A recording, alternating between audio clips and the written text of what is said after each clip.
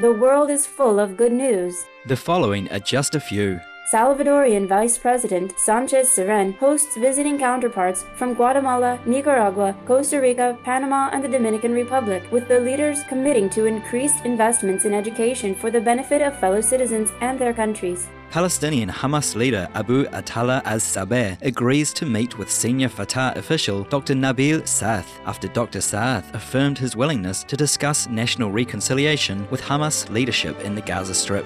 As part of an ongoing culture and academic exchange, the Japanese Embassy in Doha, Qatar, presents Qatar University with a gift of 122 books, including English and Japanese novels, children's books, and others describing Japanese history, architecture, and origami art.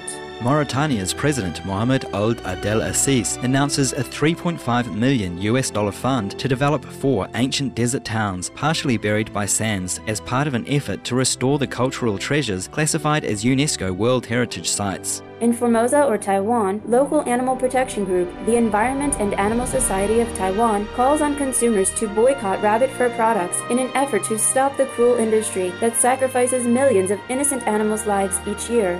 With some €3.5 billion contributed thus far to charities such as Amnesty International and World Wildlife Fund, the National Postcode Lottery of the Netherlands donates €1.35 million to the UN High Commissioner for Refugees for use in assisting asylum seekers worldwide.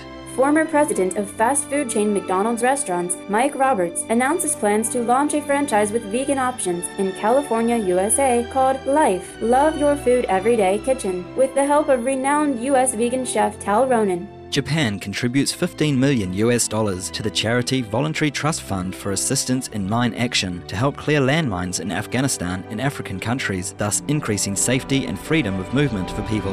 The African Union and the organization Global Advocacy for One Laptop per Child sign an agreement that will provide laptops for primary students in Ethiopia. The government of Singapore announces plans to add an additional $392 million to the ComCare Fund that supports less fortunate citizens.